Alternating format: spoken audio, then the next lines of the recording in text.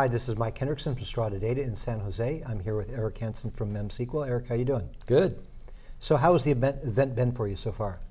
So it's been really exciting to see what's going on in big data and data analytics. It's been good. And so you guys gave a keynote today that talked about latency-free, and that's really cool. So can you explain a little bit what you're trying to get to?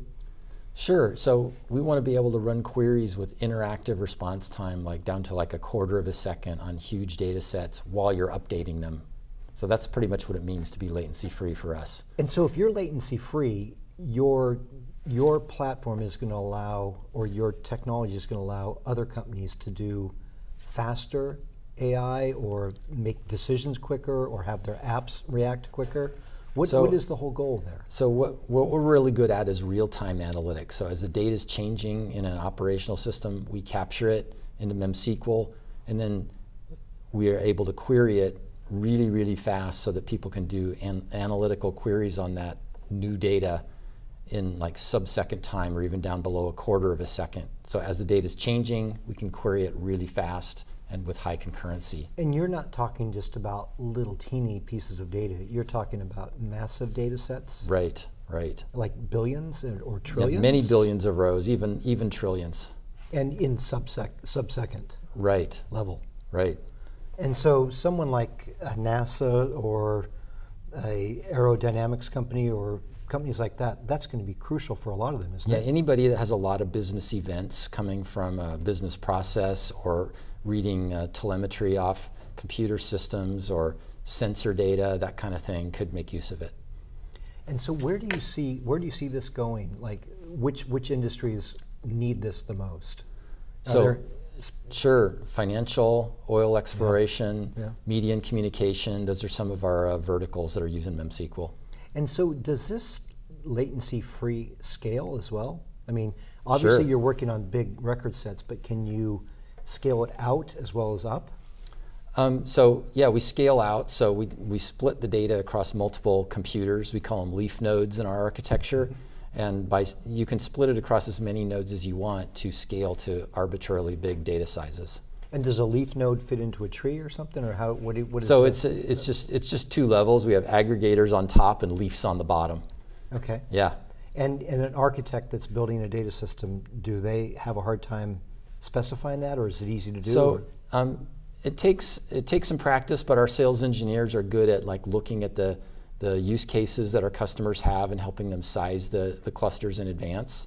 And then if they need to, they can grow it. So they can add nodes and rebalance the data to grow their clusters. And are you seeing a big reception with this in the industry? I mean, are your customers excited about this? Sure. So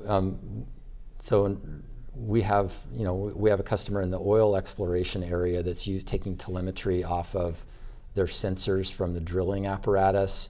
We have another financial customer that has a real-time application for people to explore their stock portfolio, and they flip the smartphone application open and it paints the screen in sub-second time after running over 100 queries against MemSQL. So it's a really fast, interactive, sort of premium experience. So yeah, those are some of the things people are being able to do with our product. So where does MemSQL sit in a data stack? I mean, here's the metal down here. Are you guys the next layer up, or where are you? So we're an SQL relational database. So we're the foundation of the platform. Typically, people store their data permanently in MemSQL if they want to and run queries against it. Other scenarios, they have like a master copy of the data in, say, an Oracle or a Sybase system, and do change data capture to replicate it into MemSQL in real time, and we can query a copy of the data from there, but do it faster, do analytical queries without perturbing the source system. Maybe product and customer data in that sort of spin-up database? Any kind of event data, it has to be, high volume events typically. Yeah, okay. So if you and I sat down 12 months from now and have this conversation, what are you going to tell the people here at Strata Data that's changed for you guys at MemSQL? What are you going to be doing differently?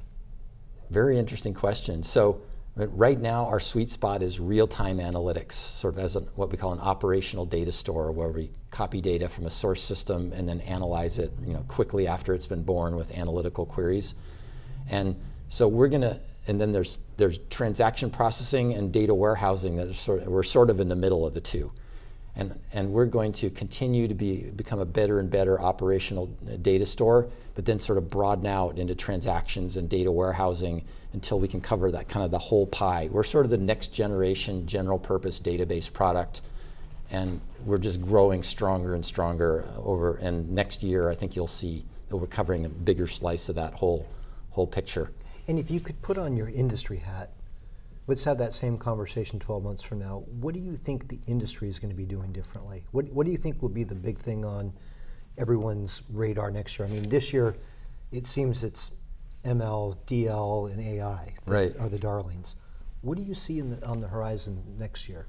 So, of course, it will continue some of the trends from this year. That interest in ML will continue. The interest in real-time data platforms will continue, and so I think that real-time analytics is going to continue to grow. The ability to do both transactions and analytics in the same system can simplify your architecture. You won't need as many products, and then those real-time analytical systems will continue to work better and better with big data and machine learning type systems.